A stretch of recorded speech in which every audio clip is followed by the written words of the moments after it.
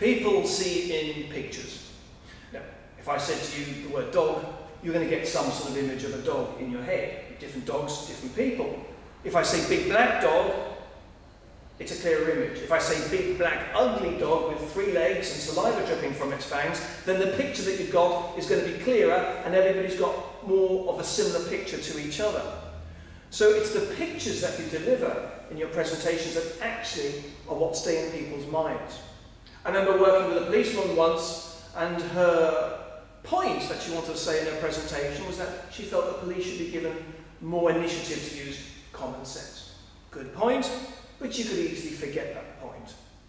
But she backed it up by telling a story, by saying that a few weeks ago we had to apprehend a 12-year-old girl for stealing 75 pence from her mother's purse so that she could have the bus fare to go to school. Now the story is obviously so ridiculous and so ludicrous, it stays in your mind. Weeks, months later, when you've forgotten the point that she was trying to make, you'll remember the story. And by remembering the story, you'll find your way back to the point again. And when you're delivering a presentation, often the best stories that you can use are personal, they're simple, and they're visual.